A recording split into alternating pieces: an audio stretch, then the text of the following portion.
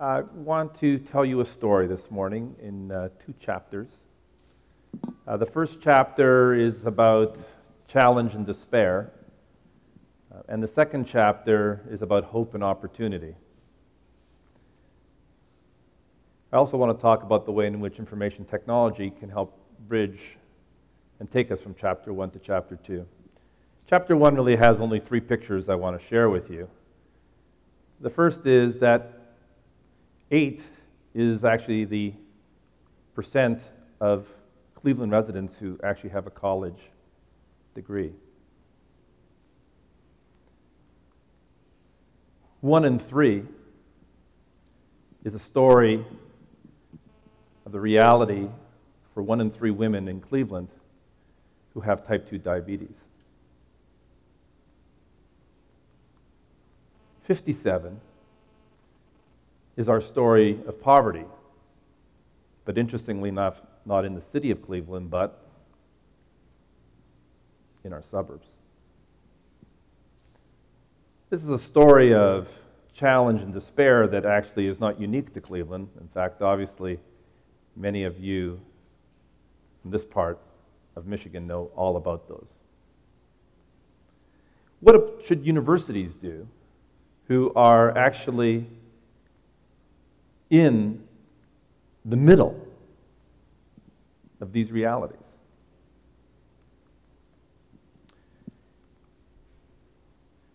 Many universities have traditionally, and oftentimes by design, chosen to actually be apart, distinct, with very high walls between themselves and the communities around them.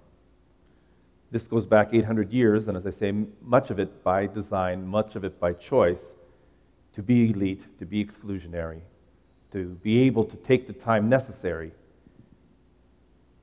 to tell the rest of the world what can be done, what should be done.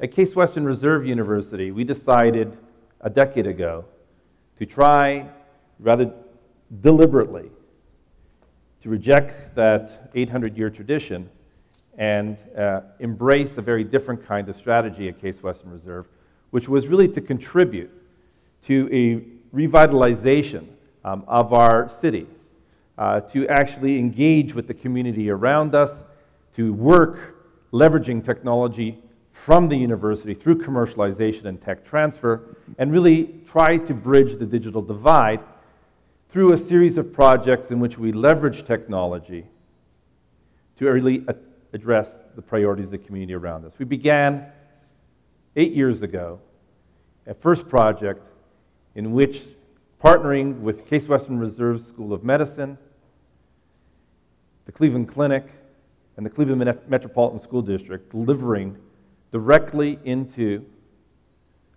schoolrooms open heart surgeries for AP biology students in schools that had no AP biology, while surgeons were actually doing surgery, interacting in real time with students, providing the information technology infrastructure required to get us there, and providing the curriculum and the support for both Cleveland Metropolitan Schools and working in partnership with the civic engagement team from the Cleveland Clinic. What emerged from that was a project called OneCommunity, and I want to very briefly share with you, as we really talk about opportunity, what the information technology community in Cleveland has really been engaged in over these last 8 years. Really an attempt to create a very large partnership, a partnership that involves all of the schools, K to 20, all over our region, some 800 now. All of the economic and government agencies, city, region, federal agencies, all around Northeast Ohio. Working with all of the museums and libraries that are in our community. Working with all the research facilities, both at the university and across the region.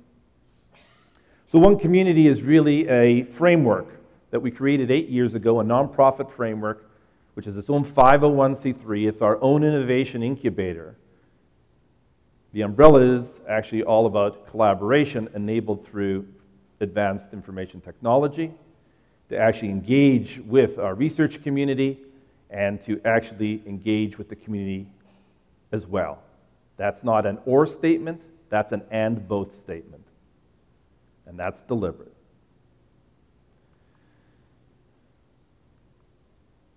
So, 8 years ago, I began OneCommunity by taking my internet check and passing it over the table. A university gave away its power to control its destiny, as at least us IT people think about IT, and gave it away to a nonprofit organization that we helped create with the city of Cleveland.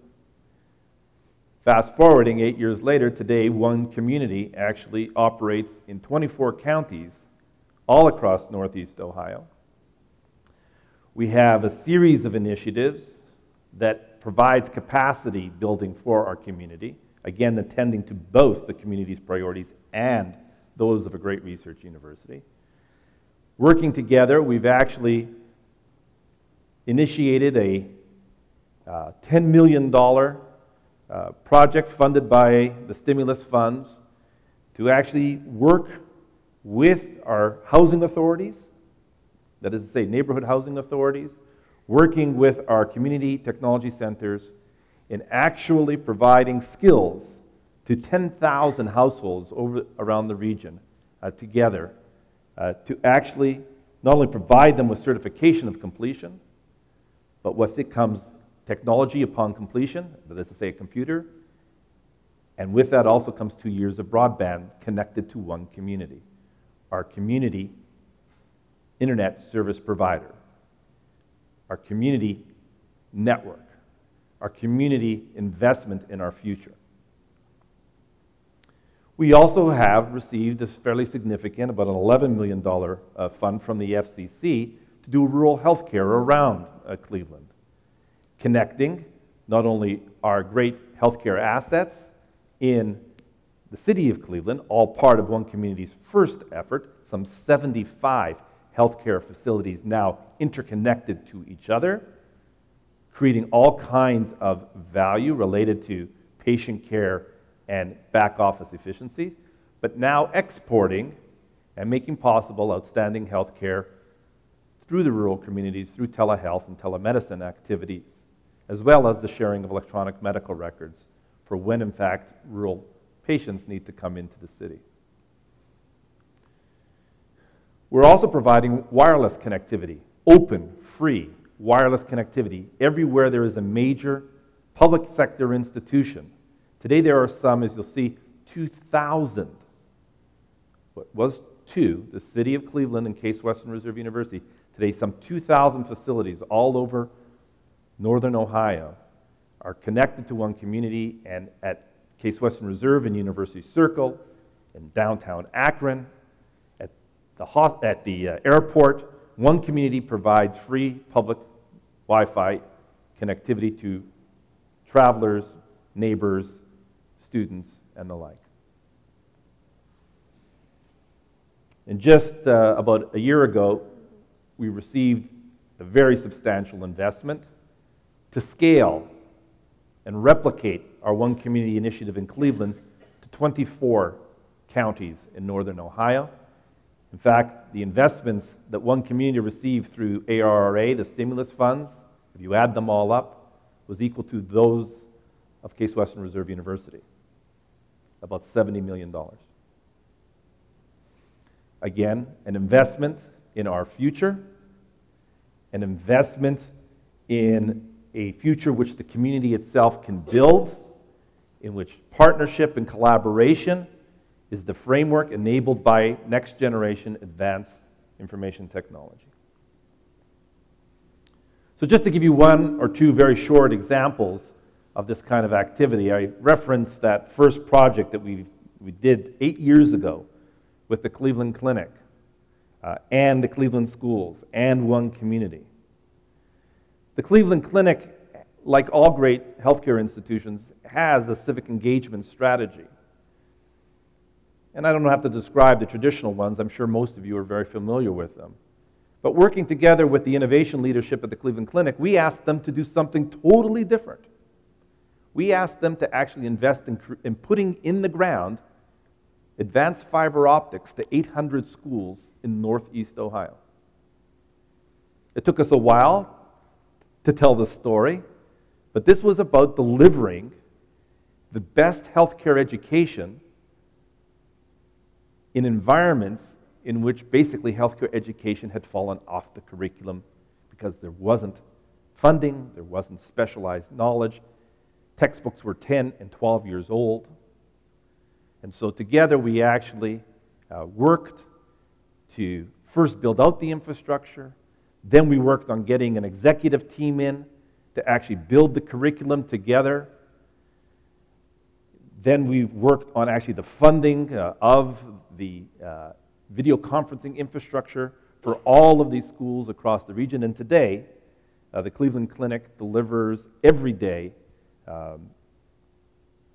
healthcare education, wellness education directly into the schools around northern Ohio.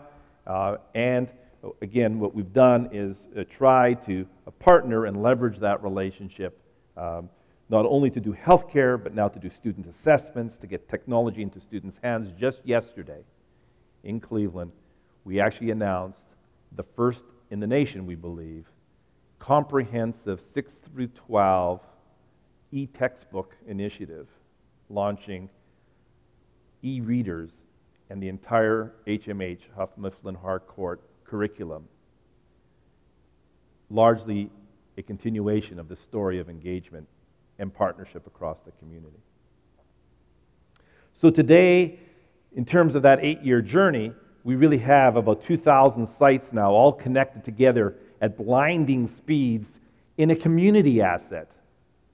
This is not a leased arrangement. This is not a rental arrangement. We own our own destiny because we own our own infrastructure, a story that we know all over this country and especially in this region.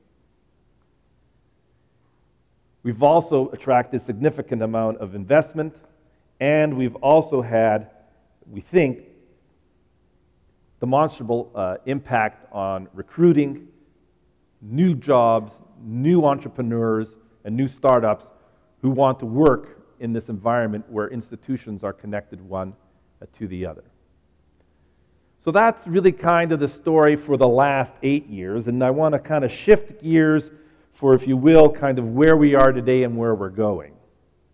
So I've spent the first 10 minutes describing for you basically how information technology partners can build out the infrastructure required to innovate and deliver core services to institutional partners, schools, museums, libraries, governments, universities, healthcare facilities. But one of the most important things that information technology people can tell and work with everyone on is the logic of what happens next. And we decided that it wasn't enough just to build a 2,000 facility community network infrastructure, the largest of its kind in the world. The next project is actually to figure out how to get that blinding speed highways to be byways, and ultimately to neighborhoods. And in fact, not only to neighborhoods, but right to the front door of people who live in Cleveland. And so we launched a program 2 years ago called the Case Connection Zone, with many of the same partners that 8 years ago we began the journey of OneCommunity, working together to actually propose the nation's first gigabit fiber to the home research project. The notion that we had was, what difference could blinding speed connectivity make to the quality of life in Cleveland?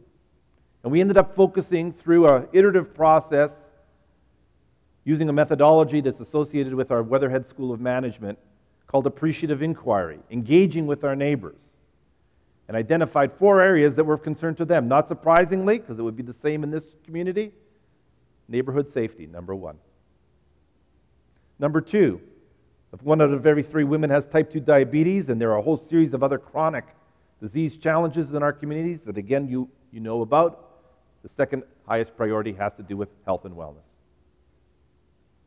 The third priority, adults grandparents alike, as well as children, are concerned about the children's education and their future. And Cleveland is a healthcare economy. And yet, only 8% of our kids go on to and finish college, and our failure rate, our rate to fail to complete our science Ohio graduation is 74%. So rightly so, the community is concerned about STEM education. And finally, like here, it's cold in Cleveland, and money gets spent on energy. And energy management is a huge issue that the community identified. So we chose to actually take those community priorities and start asking our researchers at the universities what pieces and parts they'd like to pick up on and turn into research projects. And that's the story of the impact of local fiber along the way. So we lit up in May of last year following the release of the country's first national broadband plan, a project that we'd been working on and that was announced in the national broadband plan, which is called the Case Connection Zone, right in the middle of Cleveland.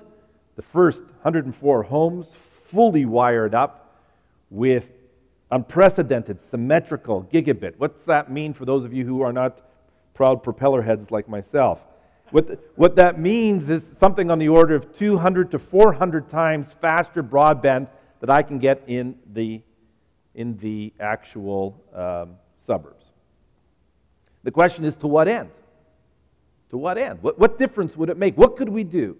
And we all know how amazing we've been able to design and create value using handhelds with, on a good day, 384 kilobits per second. That's what design teams do. That's what innovators do. Constraint is an enormously important part of design. And what happens, we challenged, what happens when you actually remove the constraints, when abundance is the underlying operative when it comes to broadband? That is the project that we're engaged in right now, and all 104 homes are part of our living lab that is underway in our community. And I kid you not, this is just from the other day, from inside the one of the homes in the neighborhood. For those of you who do know something, on a very, very good day in my neighborhood, I can get 4 megabits down. In the suburbs, most of the time it's .4. This is the lived reality. This is the lived reality. And importantly, because we don't think the internet of the future is about a spectator sport. It's all about interaction. It's all about engagement. Also the uploads, that is to say, the interaction that can happen both from home as well as from the second location is enormously important. And I did these tests because I knew I was coming here, so I wanted to ping these cities along the way. That is the fastest residential broadband in America by factors. We also have, when you want to come visit us in Cleveland, when Nancy comes back to visit the Buckeye State, you can come visit us. I'll treat you to a cup of coffee, and you can come visit us in our executive briefing center that we've set up along the way. And for us, it's all about the apps. It's all about our faculty, our graduate students, and our students, undergraduates. Our undergraduate students are engaged, as I'll share with you in just a second, as are our graduate students, our faculty, our postdocs, in working in these 4 core clusters that the neighborhood defined for us, but which are so easily aligned to what great research institutions do. And really working in, I'll give you I'm going to focus in just for a minute or two on some of the healthcare applications because it seems relevant to this community that we're working with today. And so really, the overall effort is to create a smart, connected health and wellness environment to all of the homes that are lit up right now along the way, and really focusing in on 3 kinds of use cases.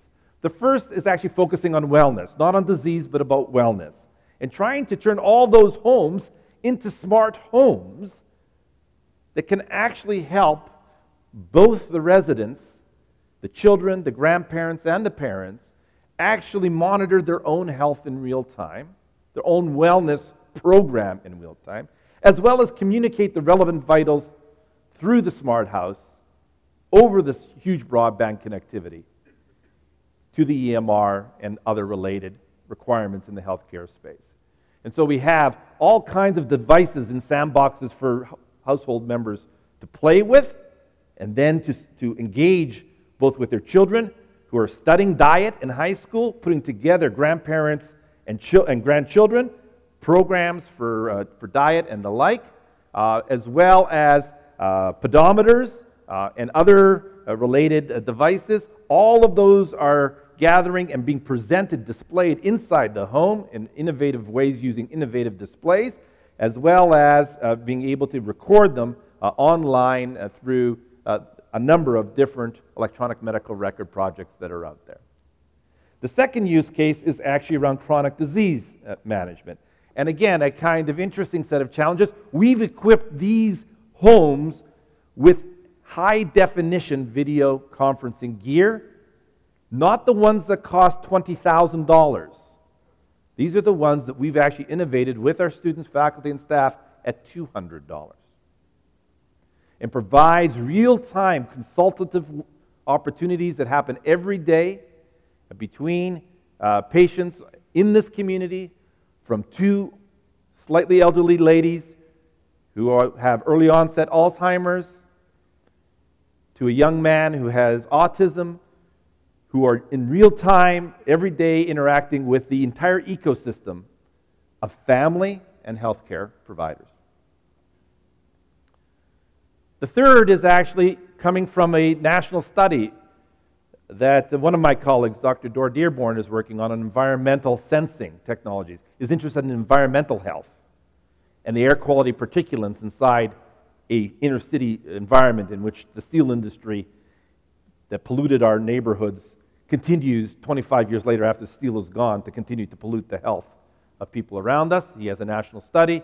And now these houses have sniffing devices that are both good for everything for chronic disease management, as well as working on the challenges of simply attending to the needs to correct the air quality in the homes around us. This is a picture of a resident. She's on both sides of her are her grandsons. She has type 2 diabetes. She has a pressure cuff that's talking in real time to the little device in front of her that's talking to the house. She's on her porch. That HD video conferencing infrastructure is connected by wire back into the home. She does this routinely during the nice weather. Otherwise, she's in her home doing this. And she's talking, in this case, to Dr. Sadler, who is a diet specialist at Metro Health in Cleveland. And her kids, these two grandchildren, are actually, as it turns out, when we took this picture, both working on a health module in their high school class. And for them, that made it very real and relevant.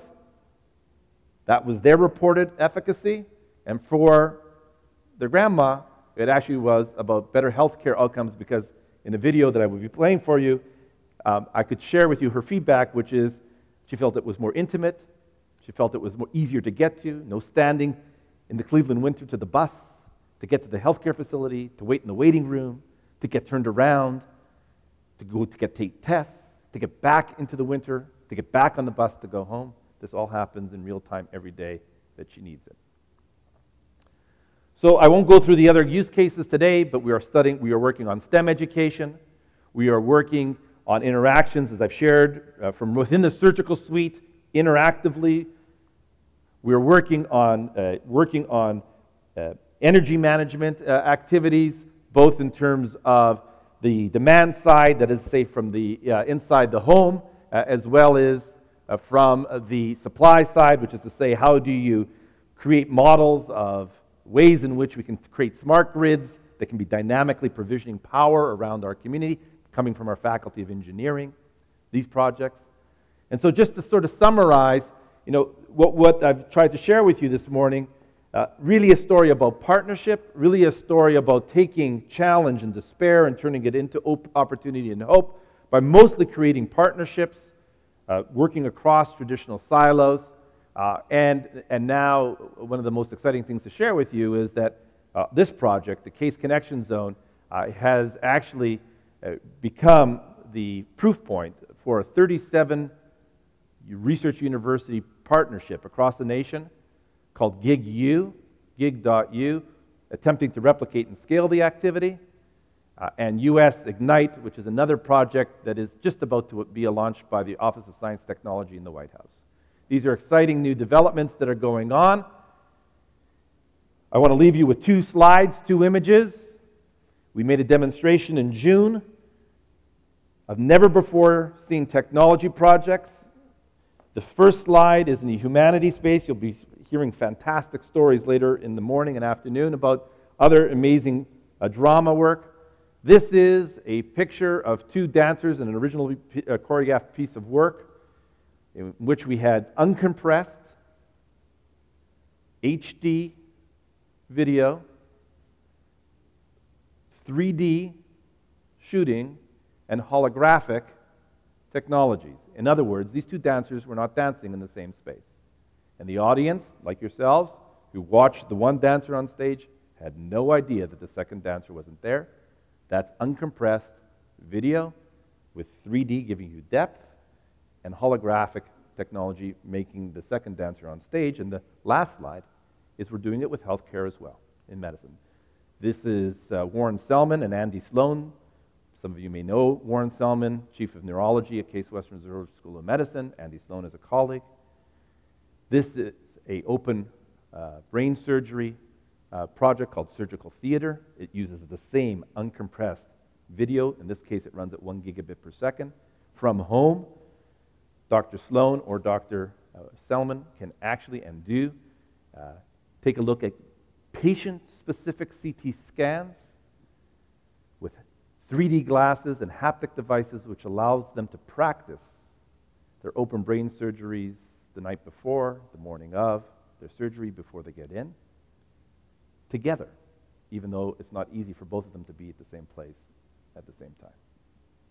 So I hope I've given you something to think about. I hope I provoked you a little bit, and mostly I want to thank you for the opportunity to be here. Thanks so much.